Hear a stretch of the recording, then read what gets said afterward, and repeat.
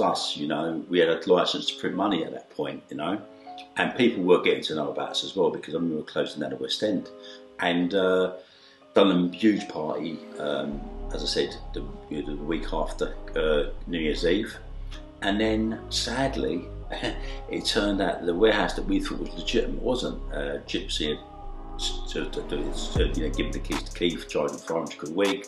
He was storing tyres in there, but he owned nothing about it. So we were out on our ear, but effectively, because we'd grown such a big organisation so quickly, police were terrified that, you know, you'd have 10,000 people now turn up at Leaside Road, middle of Hackney, middle of the night on a Saturday night.